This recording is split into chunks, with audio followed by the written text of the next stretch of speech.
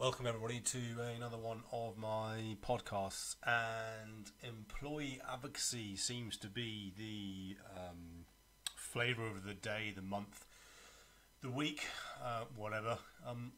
It's nothing new. It's been around for a while, certainly probably 10 years or so really, I guess, in some shape or form. And organisations in the B2B space are now starting to wake up to the fact that the new world order of marketing isn't what it used to be. It's certainly not, it doesn't work as well. We don't buy into the big corporate message necessarily. Everybody's saying the same thing out there online, wherever it is, that we're all the greatest, we're all the best, we're all number one, blah, blah, blah, blah.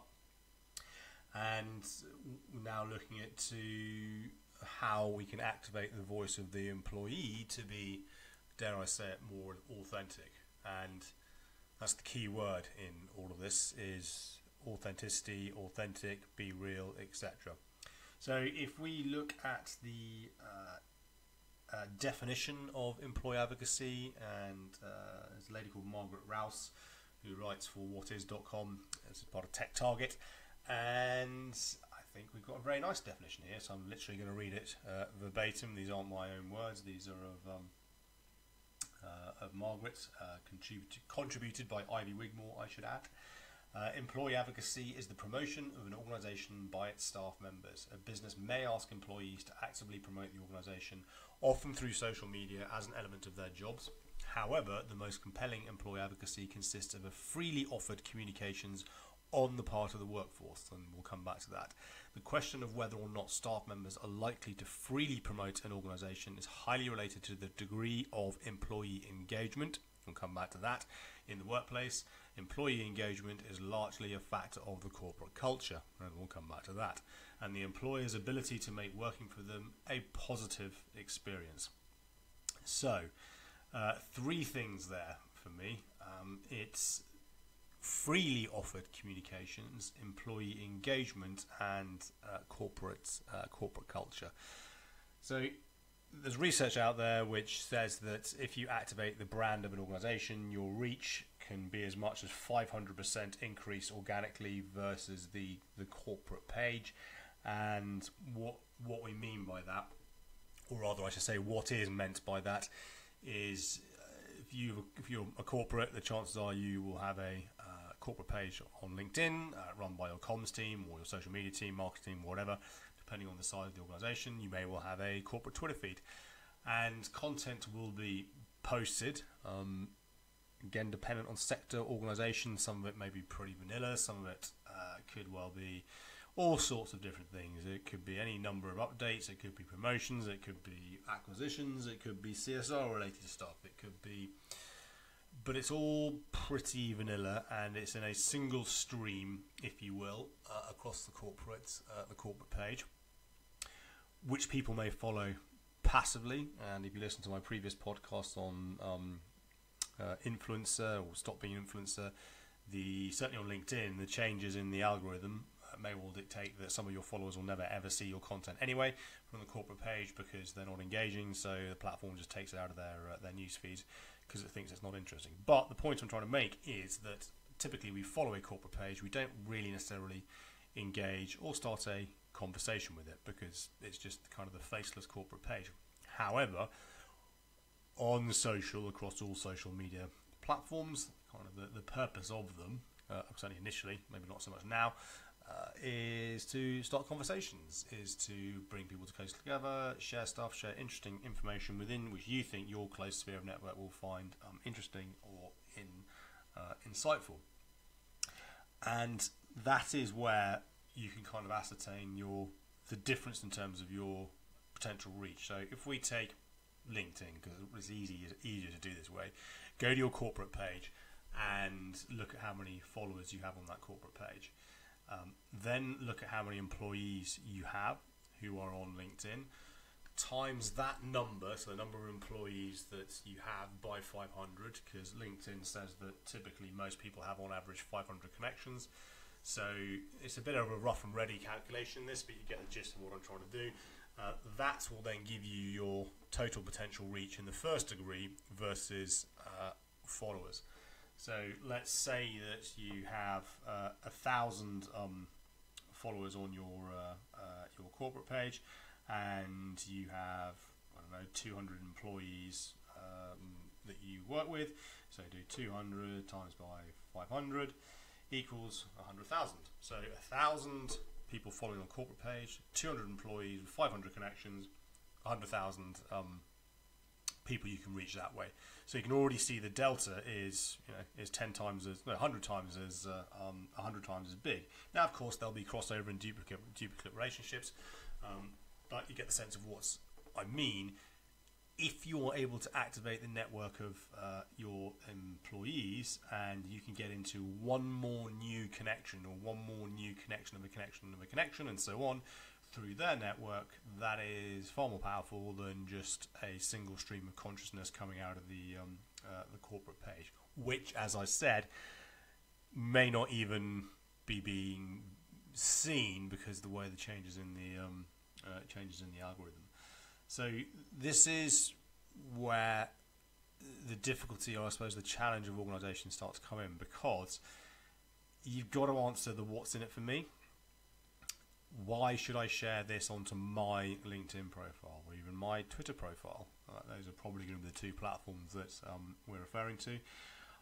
What's in it for me? Why should I share this? Why should I promote the company information on my LinkedIn profile?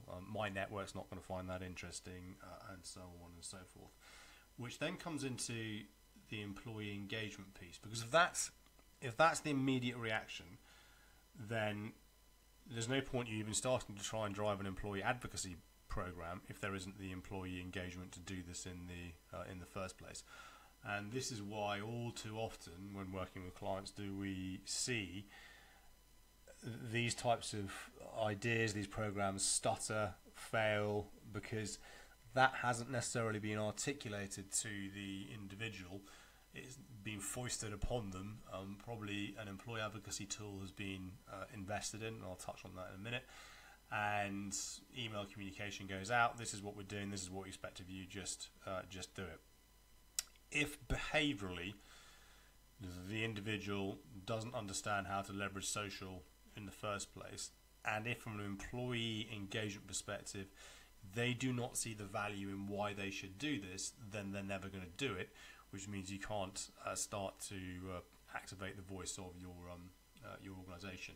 And I think this is always an interesting one, especially around things like LGBT, gender pay, diversity, CSR, all this kind of stuff, because yes, of course, organisations at the top have to say that they are tackling this, they do this, they're an open, welcome culture, etc., etc. They have to say that across the corporate piece, and of course, it is incredibly important topic which needs to be addressed. However, if the employees are not advocates of this, and this is where the freely offered communications comes in. If, as not a woman, but if you're a woman at an organisation and your firm is trying to tackle the gender diversity piece, and you truly believe it, then I would expect you would be happy to reshare that post into your own personal network, saying, you know what, they're trying. It's not great, it's not perfect, but the firm is certainly trying, and I endorse this from the chief exec, the managing partner, the managing director, whoever it might be. Yet, all too often do we see that there's an uncomfortable silence in the room when we challenge boardrooms on this, that no one's doing it. Now, this could be one or two things. It could be that they don't believe it, they don't believe the message that's being said, so they're not going to share it. It could be they don't understand how to share it. It could be they don't think it's relevant for them to share it or important because the message has come out from the corporate machine at the top, and that's what it is. Or the what's in it for me, why should I do this? Or permission.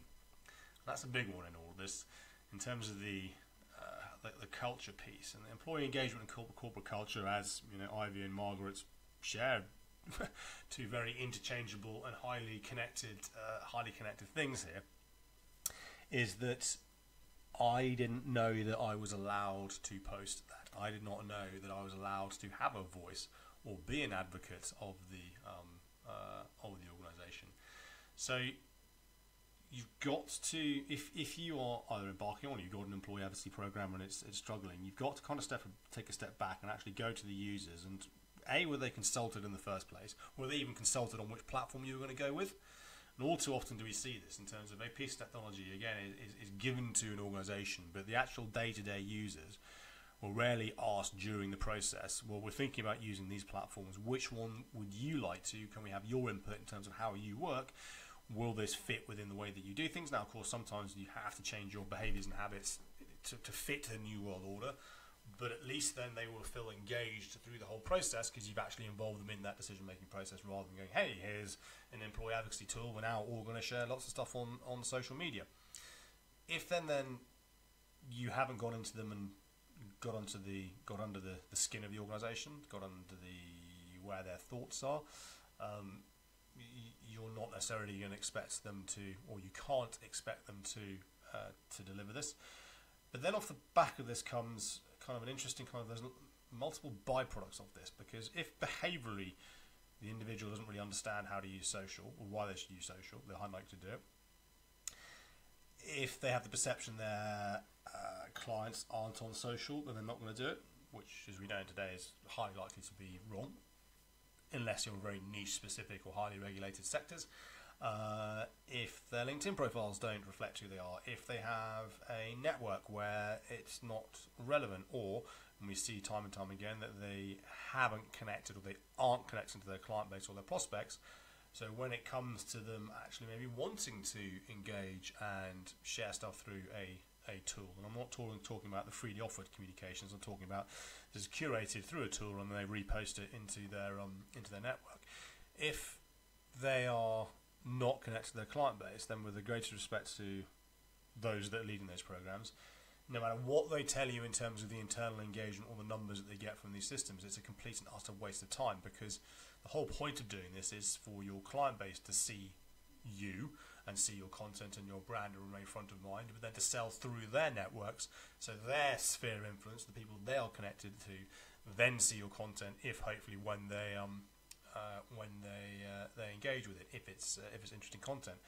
So this all has to be considered before you even go down this route, because you could end up spending, in some cases, some of these tools are very, very expensive, and all the time and effort and the content that is created and curated is all for nothing, let alone if you have a low level of employee engagement. You're on a hiding to nothing. It's never ever going to work. And then that's a bigger question in terms of obviously the overall corporate culture. Now that said, in terms of corporate culture, and I'll do a separate podcast on this, social can be extraordinarily powerful, or an extraordinarily powerful way to actually bring an organisation together. And we are seeing that if HR can drive this, I mean, you may be kind of raising an eyebrow there or going, really, HR? But yes, if HR can change the way it is perceived and use social to start to drive this culture, you can have huge success actually very quickly across this, and kind of leverage the whole virality of how social works. But that is certainly for a separate podcast. But let's make the assumption that they understand the what's in it for me. There is enough level of employee engagement and the culture's in the right place that people are happy to share and promote and so on. We then fall into the next trap, and we even know before clients come to us and go, we've got an employee advocacy program, it's not really working. And go, yeah, we can see that, because sometimes you can actually see the links or the URLs. The next time you're on LinkedIn or Twitter, just actually start to look at the URL, and you may see some different brand names of platforms in there, so you know it's come through the platform. You will probably see that nothing's been personalized.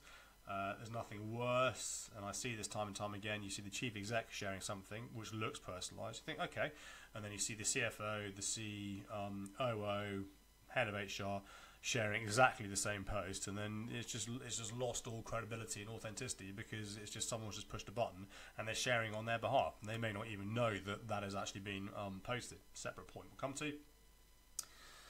So what this can then do is actually just create laziness, because the tool becomes the crutch, and the person just goes, okay, well, I've now done my bit, I'll just go on share.